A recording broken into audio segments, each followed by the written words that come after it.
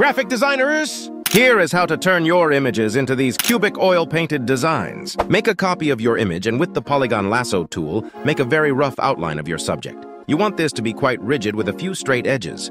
Even cut into the subject from time to add a few little splintered chips. Make a layer mask with your selection.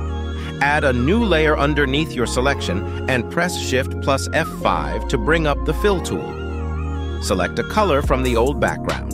Hide the old image and make the subject layer into a smart object. Back to the polygon tool. Make selections of different body parts and section off as many parts as you would like.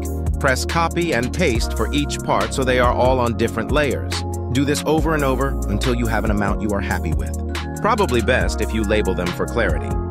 Afterwards, select each part and scale it out of proportion like this.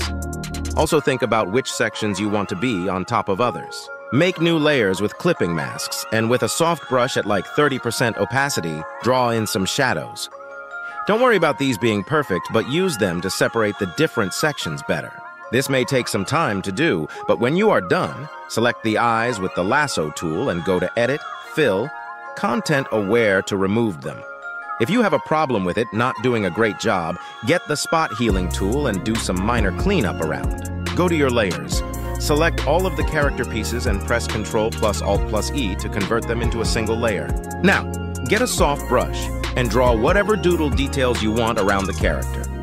I'd say to separate each part on different layers, so you have more control on each different piece. Layer mask and clean up any of the lines that spill over. Then open up the blend options for the parts on skin and adjust the sliders how I am doing. Merge the doodles and body into one smart object after you are done. Now go to Filter, Stylize, Oil Paint, and copy these settings. Wow, this texture is nice. Go to Filter Gallery now and add the cutout effect. Easily just copy my settings and adjust if they don't work for your image. Merge everything into one again, but now include the background color we made. One more time, go to Filter Gallery, but now add the texturizer effect. Change the scaling depending on your image. And you are done! Send this to a designer who may find it useful!